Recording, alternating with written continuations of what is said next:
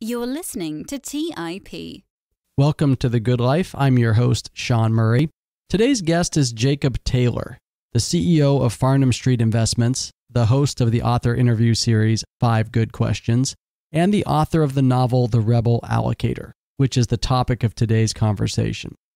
The book synthesizes the wisdom of Warren Buffett, Charlie Munger, Ray Kroc, Sam Walton, and other great investors and entrepreneurs into a compelling storyline that serves to reveal timeless wisdom about life and business. So join me as we dive into the novel and pull out life lessons that we can apply to help us live the good life. I hope you enjoy my conversation with Jacob as much as I did. My friends, I bring you Jacob Taylor.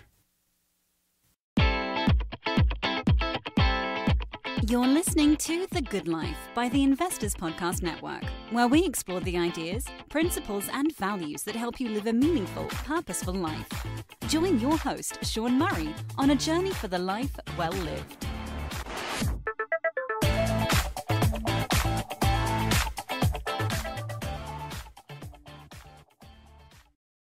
Jake, welcome to the show. Thanks for having me, Sean. It's a pleasure to be here.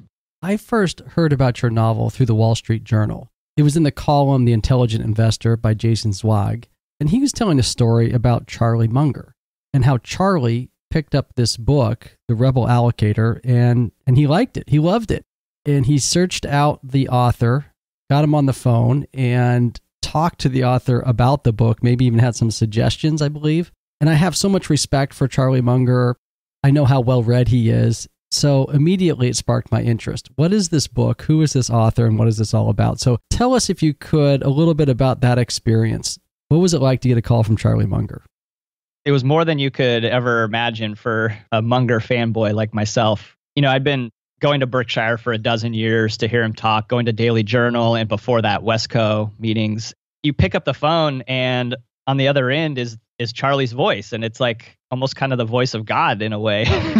That might be a little bit exaggerated, but you know, that same voice that you hear at Berkshire, to be talking to him, it was the most surreal 25 minutes of my life, for sure. Well, what kind of questions did he ask you about the novel, or how did the conversation go? Well, it's kind of funny because he actually had specific character points of like things that could be a little different or better about the book. And actually his biggest thing that he wanted to tell me was encourage me to get the book made into a movie. I haven't made a ton of progress yet on that. Number one, I don't know much about movies. I don't know a lot of movie people either. So I guess if you're listening and you are a movie person and you have any interest, please find me, because I do think it would be kind of an interesting project to work on. I mean, the other thing that we talked about kind of surprisingly was actually he had read some of my quarterly letters that I write for being the CEO of Farnman Street. He actually told me, you know, I've been kind of lamenting the last few years in my letters that I haven't found a lot of good investment opportunities. Basically, like prices have been relatively high for a lot of businesses. And he told me that if I was finding too much right now, he'd actually be worried, you know, just to be patient and to look where others aren't looking and don't be afraid to go where the fish are, is kind of what he said. And yeah, I mean, it was just an incredible experience, you know, one that I never would have guessed, having written this little book as a fun side project, that it would lead to Charlie calling me one day. Yeah, it must feel great to be encouraged by someone like Charlie, both in your investment world and also as a writer. Well, let's talk about the book. The Rebel Allocator, the novel, follows Nick, who's a young man. He's working in a private equity firm. He's studying for his MBA kind of on the side. He's got some socialist leanings, worked in journalism before he got into business, and comes from a family that sort of has a lot of sympathy for socialism. And he's a little skeptical of capitalism. He's sort of getting involved in business so that he can maybe do a takedown piece or a muckraking sort of journalistic takedown of capitalism from the inside. But along the way, he is befriended or meets this billionaire, Mr. Xavier, known as Mr. X. Sounds a little bit like Warren Buffett. He lives in Wichita, not Omaha like Warren Buffett does, but he is a billionaire. He's a successful businessman. And he takes Nick sort of under his wing, and through a series of exchanges and meetings, he starts to change his view of business and capitalism. There's a number of similarities between Mr. X and both Charlie Munger and Warren Buffett. For example, Mr. X reveals that at some point, he had lost a son to cancer. We know that Charlie Munger also lost a son to cancer. Did that come up at all in your discussion with Charlie? There are several things in the book that are, call them kind of Easter eggs for like hardcore value sort of nerds, that there are lots of little subtle tips of the cap to different heroes that we kind of all have and we know their stories. One of them being Charlie's unfortunate losing his son. But there are other Buffett Easter eggs in there. There's some Sam Walton, some Henry Singleton, Ray Kroc. Yeah. Mr. X is an amalgamation of all of those guys. And I wanted to put in little tidbits like that would just be kind of fun for us who are really into that world to just get these little things like that and say, oh, I know why he put that there. It's a great lesson in the book that Mr. X sort of teaches Nick. And what I took away from that was, life isn't fair. Life is going to throw you some curveballs. It's going to be challenging. Even if you're a billionaire, it's not like you don't have problems. Money's not going to solve all your problems. You have to be persistent. You've got to stay positive. You've got to go on. And that's something that Charlie did in his life that is somewhat amazing for those of us who haven't been through something as tragic as that. It's something we can all aspire to. And I thought that was a great lesson. Yeah. And really, I tried to call it a decade more or plus of different books that I'd read and interesting ideas and just good ideas that I came across in my various readings and include them in the book. It's not just always about cap allocation and business. There's also some life lessons in there as well. And a lot of that had to do with my motivation of writing the book was, I have 2 young sons. I can talk at them all day about different things, and it's hard to tell how much of it registers, right? You think it is, but maybe it's not the point that you're exactly trying to make. And I thought, gosh, if I could give them something, a different medium than just dad talking at them, maybe it would resonate for them and give them a head start on all the work that I had done over the last 10 or 15 years. Around the time that I was writing the book, I lost a close friend who was my age to a freak accident. And it was sort of a wake-up call for me of, all right, if I was to be taken off the earth tomorrow, what would I want to leave behind for my kids? And this was one idea that I had that made sense to me of giving them this story that would teach them a bunch of stuff that their dad had kind of learned over the years and give them a little bit of a head start. And more than just leaving them my big pile of books that are in the library, here's some of the best things that I've come across in this big pile of books wrapped up into one story for them. Well, you mentioned in the intro that you were motivated by a quote in the essay, the famous essay of Self-Reliance by Ralph Waldo Emerson. Could you read that for our listeners? And maybe we could just talk about that in the context of your children and your motivation to write the book. Sure. I'll read it real quick. There's a time in every man's education when he arrives at the conviction that envy is ignorance, that imitation is suicide, that he must take himself for better or worse as his portion, that though the wide universe is full of good, no kernel of nourishing corn can come to him but through his toil bestowed on that plot of ground which is given to him to till. The power which resides in him is new in nature, and none but he knows that he is what he can do, nor does he know until he has tried. Why that quote really resonated with me, I originally sat down to write a book about capital allocation and business, and it was a nonfiction, as you would expect that type of like a business book to be. It was such a dry topic. I just felt like that's not the legacy that I want to leave if I had to leave. And that's where I pivoted to a fictional story, which incorporates all of the same principles that would have been in a nonfiction book. There were lots of points during the writing process where I just felt like I was insane. And like, who writes a fiction story about capital allocation? This is certifiably crazy. Like, what are you doing? It felt like that was my little plot of ground that I had to till, that I had to get it out of my system. That's why the Emerson quote was so pertinent for me. It's a great quote. And to me, it says, look, if you've got an idea or you have something you want to bring into the world, there comes a time when you just have to do it. You're not going to get there by reading a book. You're not going to get there by imitating someone else.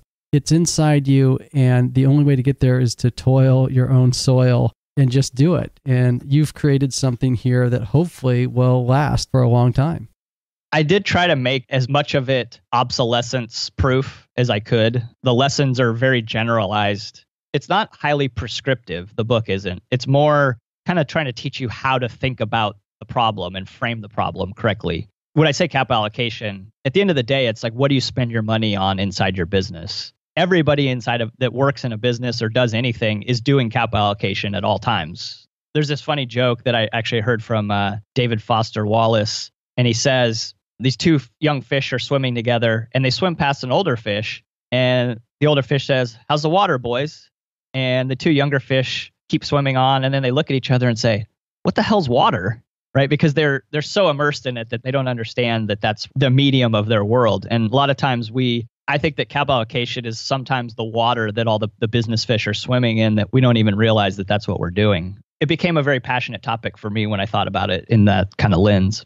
And capital allocation is this metaphor that kind of goes throughout the book. It is in many ways like the water, like the oxygen we breathe or the water. We just don't realize it because it's all around us. But yet at the same time, there's kind of a famous Warren Buffett quote on capital allocation where he sort of, maybe we could read that too to kind of jumpstart our deep dive into the novel, because it reveals that actually it's a little bit more complicated. If it was just something that we don't even realize, we'd all sort of master it eventually. But what Buffett kind of points out is it's actually very challenging to master capital allocation, even though it's so fundamental to business.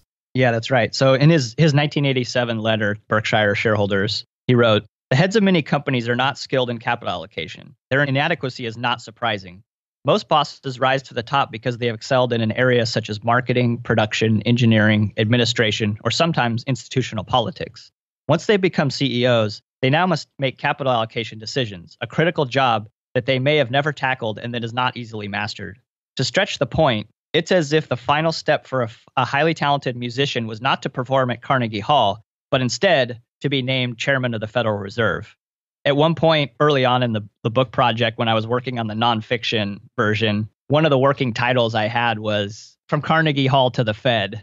I'm glad that never ended up being a real thing because it was a terrible title, and way too obscure for most people to get. But just goes to show I have a lot of bad ideas as well. That would appeal to the most hardcore Buffettologist or Munger follower.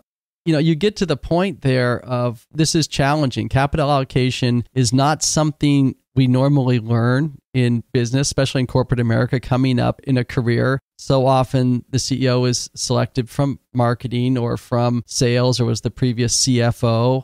And all of a sudden, they're in charge of reallocating this incredible operational cash flow. They're thinking about dividends. They're thinking about mergers and acquisitions. These decisions were not part of their previous world. And that's something that Mr. X talks about quite often in the novel. And you get the sense that Nick eventually, through his journey, becomes a little wiser in capital allocation. I wouldn't say he's all the way there. He's pretty humble, but he's definitely moving in the right direction. Yeah, I mean, you got an MBA. Do you remember ever really covering capital allocation in any of your classes in a specific kind of format?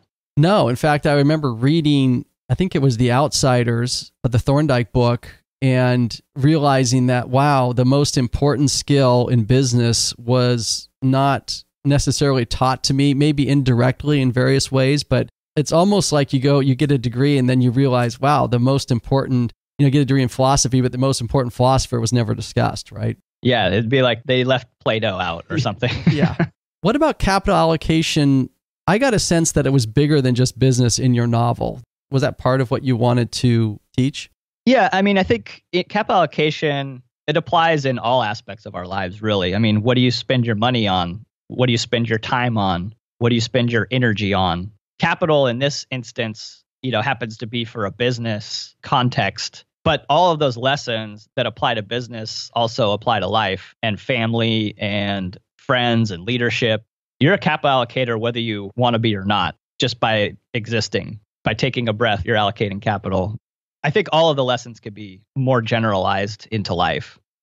Well, one of the life lessons that Mr. X imparts on this young man, Nick, is the inner scorecard, which I think is a great model for all of us to emphasize. So if you look at why are there problems in capital allocation today in most business contexts? And the answer is simply that people are afraid to think for themselves. It's not that they're not smart enough to figure this stuff out, because probably every single Fortune 500 CEO, or even further down in market capitalization, is plenty smart enough to do cap allocation. However, they have an uncertainty. They lack maybe the EQ to trust themselves, to follow that inner scorecard, to execute on whatever makes sense to them. And at the end of the day, I really wanted the book to be a boost to their confidence to follow their own decision making and to follow their own inner scorecard. Part of the book is really just to give that motivation that, yeah, you know what, I can figure this out for myself. I don't have to look around and see well, all the other CEOs are doing buybacks right now. I guess I should be doing that too. Or Wall Street wants me to pay a dividend right now, but I have a lot of good internal investment opportunities that they don't know anything about. It would be stupid to pay a dividend. I'm not going to do it. And I think you saw that with the Outsiders book, Thorndike's book. They were all iconoclastic leaders. They were following their own inner scorecards. The other nice thing about that is that I think we can actually tamp down some of the perturbations of capitalism when we have more independent thought throughout. It's the groupthink that leads to the largest confluence of entrepreneurial errors. If we have everybody all going, the herd mindlessly going over a cliff, that's how you get bubbles. That's how you get crashes. But if everyone's thinking for themselves, it's actually a much more robust system. The idea that my little book that I wrote could throw a little pebble in that ocean and maybe make some kind of an impact is feels like it's worthwhile for me. That's a good point, that often the cycles in capitalism, when you look back at these bubbles, you see everybody moving in the same direction. If we had more independent thought, independent thinking, capitalism would make better progress, maybe slower, more incremental progress, but not the wild swings of up and down. Yeah, and I'm really, at the end of the day, those swings are what hurt real people. A project that gets funded, that's a stupid idea, that it turns out the customer doesn't really want whatever it is that you're making, well, that comes attached with employees, its resources, some kind of a drain on the environment. All this stuff doesn't just appear out of nowhere. Capital allocation decisions are how we arrange our economy and how we access the resources in the environment. If we're making better decisions there, you're doing a lot actually for the environment, not to build a building somewhere that it turns out no one wants to do commerce there. Or the employees that were involved now, they get fired because they're attached to a project that ended up going bust. And now their lives are thrown into an upheaval. Or even the way that how conservative or how aggressive do you run your balance sheet as a company? A business can serve as a really nice shock absorber to the rest of the stakeholders in the entire ecosystem by running more conservatively. If they're borrowing a bunch of money and they're way over leveraged and now they have to lay off a bunch of people, or they can't get their goods or service to their customers because of these, their over aggressive expansion. These are all things that are just wear and tear on the entire system. If you run more conservatively, you have more margin of safety. There's less chance of you interrupting your good or service that's being delivered. There's less chance of you laying off employees that were attached to the wrong projects. At the end of the day, all these decisions, they matter to real people's lives. And it's really easy to lose sight of that fact when we just kind of create this veil of quote unquote business. It becomes very abstract. Absolutely. And in these wild swings or cycles that affect real people, as you say, that's where the seeds of a backlash to capitalism often begin and start to grow. And one of the themes that I appreciated in the book was I saw the novel as sort of a defense of capitalism in many ways and against a threat of socialism. Yeah, it's definitely one of my concerns today with capitalism is a little bit under pressure right now. I think the tide is probably swinging the other way. And I think it's really easy for people to forget about the little mundane, nice things that free markets provide for us every day. To show up at the grocery store and there's pretty close to the right amount of food available. It's very rare that the shelves are empty or that there's food just piled up to the moon. It's usually in kind of a tighter band. Or that you go anywhere to get your hair cut or something and hey, there's somebody that's there to cut your hair. We really take that ease of life that comes from free markets and capitalism and competition. We take it for granted. I do have concerns, especially for younger people, that perhaps they haven't been impressed with enough appreciation for the good things that come from it. I purposely tried to skew the book a little bit younger for that reason. I wanted it to resonate with a younger person. And it was kind of a literary device, actually, to have Nick be so socialistic to start out and have socialistic parents. I did not be too heavy-handed with it, and I tried to make it a little bit more subtle, some of the finer points of capitalism, but maybe I wasn't successful. I'm definitely prone to being too pedantic about things. There's another theme that kind of runs throughout, which is marriage. And early on, Mr. X tells Nick, and when he's actually talking to the students, he says, look, the biggest decision you're going to make in your life is deciding who you're going to marry. This is interesting too, because later we find out that Mr. X has a very, I wouldn't say completely successful marriage. It seems like his marriage has sort of fallen apart somewhere along the lines. And then at the same time, Nick is courting someone named Stephanie, and that's kind of heating up. So talk a little bit about marriage and the lesson you wanted to pull of marriage through this novel. I mean, probably as my wife would attest, like I have no business talking about marriage as any kind of an expert. The quote that Mr. X gives about marriage being the most important decision, that's, Buffett and Munger have both mentioned that 100 times. And I think they're right. I think it's totally true. It's that lifelong partnership that is such a prism that your life gets filtered through that it's really difficult to imagine that if you don't have a good setup there, that it'd be easy to do a whole lot else in life, actually. It's either going to be a prime mover that helps you or this huge anchor that holds you back. Now, as far as Nick's relationship with Stephanie, part of it was character development to have him, he's very indecisive at the beginning. He's very unsure of himself. And this plays back to my wanting the inner scorecard part. Him growing up and starting to trust himself and trust his feelings. Part of that is his relationship with Stephanie. The other part of it is that when I was writing the book, I went looking for inspiration on how to write stories. I actually read several books on screenplay writing. In every single screenplay, there's going to be some kind of a love interest, right? Like that's just something that has to happen. There's like a B story of the love interest, and it has to tie in at the end. The A and the B story have to come together, and it has to be obvious then looking backwards. I had to have some kind of a B story love interest if I wanted this to be an actual, read like a good story. With all of those constraints set up, then, we had to have a Stephanie. I had to give Nick someone to grow with and learn from and, grow up a little bit. And come of age, really. Yeah, it's a great lesson. I've been married 17 years now, and it was absolutely the best decision I made. I remember reading Peter Lynch wrote, I think it was One Up on Wall Street, but he had a line in there where he said, I went to business school, I didn't learn much, but I met my wife. And that made the return on investment at business school absolutely worth it. I can say the same thing. I met my wife because of business school. It was during an internship between the first and second year. And I always remembered that Peter had said that.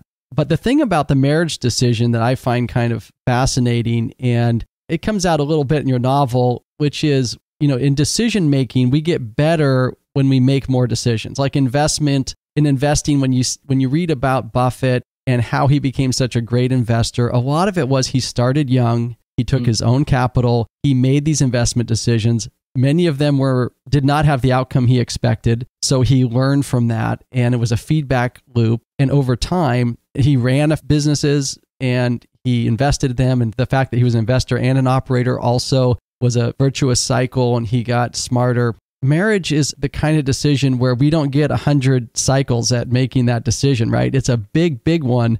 I thought that might come out because Stephanie's studying decision making, which I thought was an excellent move as the author, that you threw that in there, that you could kind of have another character in there talking about decision making. But this is a big decision. We don't have a lot of chances to practice.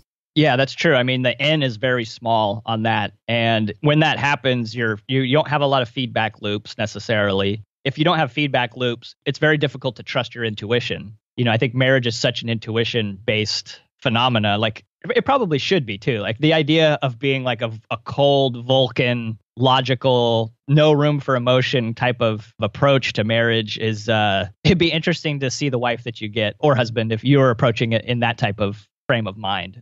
It's one of the most important decisions, but it's also very difficult because we don't have a lot of potential for a high end. Part of the other problem too is, being social animals, we look to other relationships, we look to other people and how they interact to try to form some idea of what's normal and then apply that to our own relationships. And, one of the dangers of that, you don't see how people interact when there's no one around. And you don't see how they behave when it's just the two of them or their small family. You only see them in public when they're putting their best foot forward. Maybe even worse, you only see them in social media where it's this comparative thing and they're putting out a very finely textured version of themselves. Of course, your relationship is going to look like it's lacking when you're only looking at honeymoon photos of people and that's the only thing that they're putting out, right? Nothing's going to feel as good as what they're showing you. That kind of goes back to your inner scorecard thing of you have to look and be happy kind of on your own with your own setup, with your own choices, and not look for that external validation, especially in this place where you're not going to have enough in to develop any kind of intuition.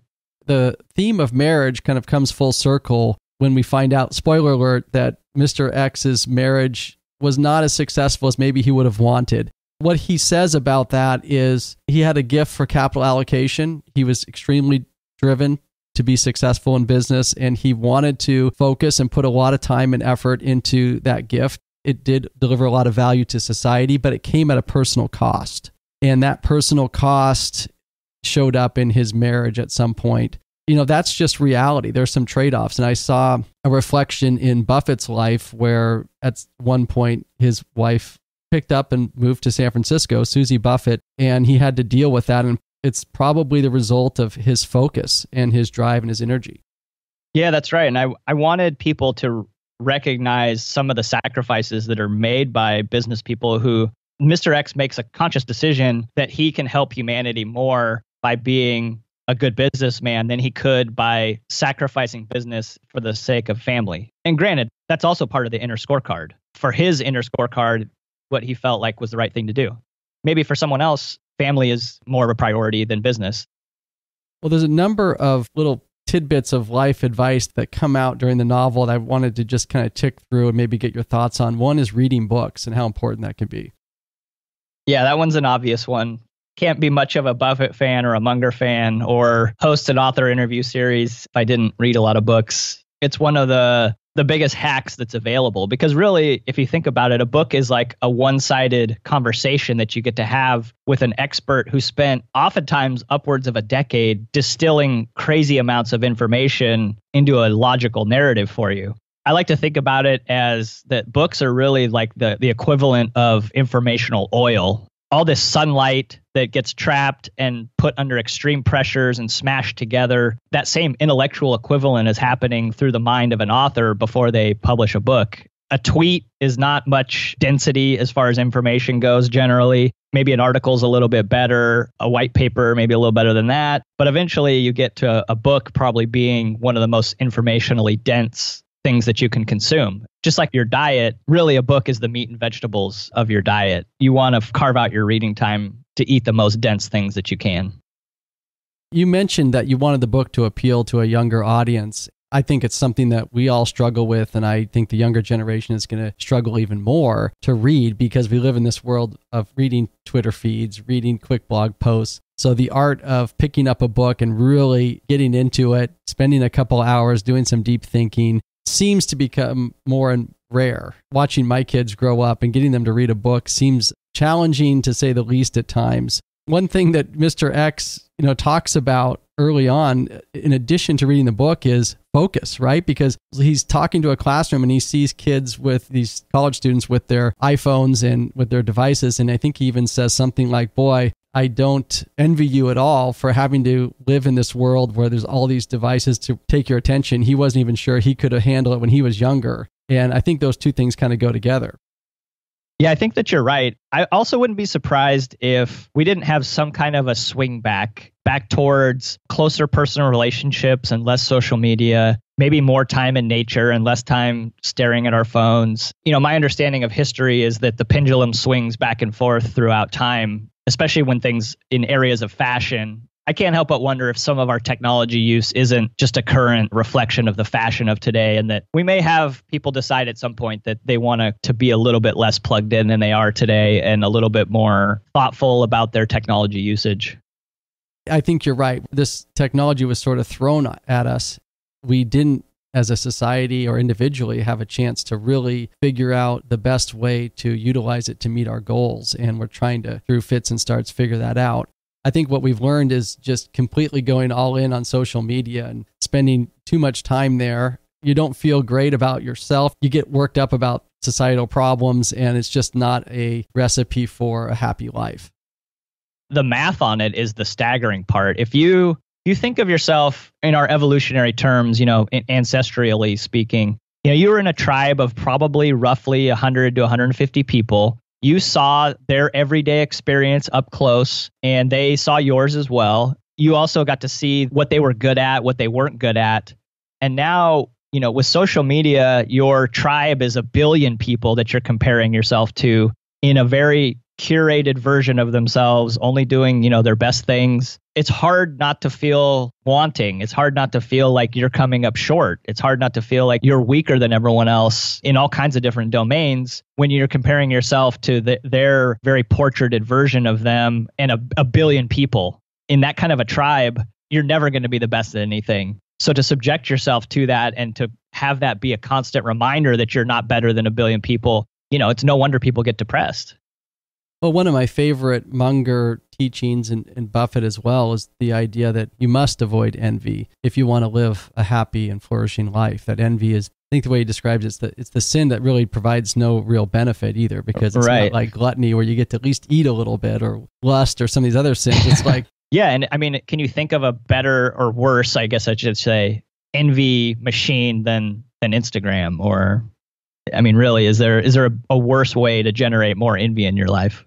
No, I think it's finely tuned to push the buttons, the evolutionary buttons that you were talking about, to grab our attention and to rile us up with envy. So you have to consciously take a step back. I think that's where the example of Buffett and Munger really, they provide a good example for someone like me in my life to aspire to. And it comes up in your novel where Mr. X, although he's a billionaire, he lives a fairly simple life. He kind of cautions Nick, don't get caught up in the trappings of wealth. Don't get caught up in envy.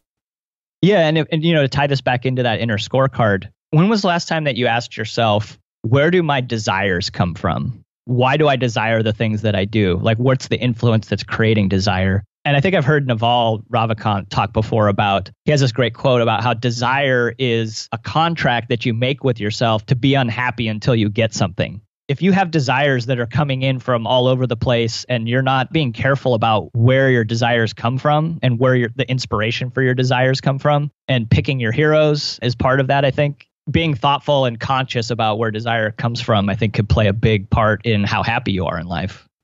Yeah, I think that's a great Naval Ravikant quote. I've seen it play out in my own life. Having heroes like Munger and Buffett, to look at these billionaires who live a simple life, it's a reminder that, and they just come out and say it, the money's not going to provide the happiness. It's going to be doing what you love and doing it with excellence and committing yourself to that. Having a group of people around you that love you and you love them and they love you back. And that's what really matters. And it comes through in Buffett's writings and Munger's writings. This is something when I talk to friends about the value of reading the Berkshire Hathaway letters or books on Munger and Buffett, that's really not all about business. It's not all about investing. What I take away from the bigger picture is it's about life.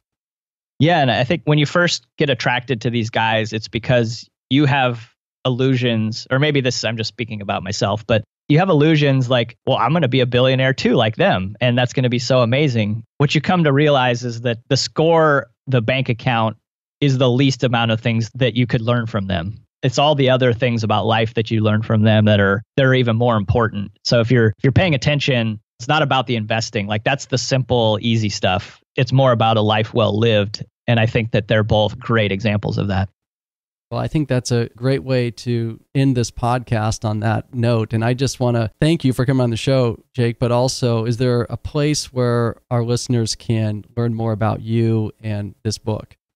Yeah, I mean, I have a couple websites. Farnman-street.com is where my investment business information resides. I have 5goodquestions.co is where I do the author interviews. And there's a tab in there for the Rebel Allocator book. It's also on Amazon. It's kind of a good hub for that, where it's in audio book and also digital and print. Different ways to consume the information if it resonates for you.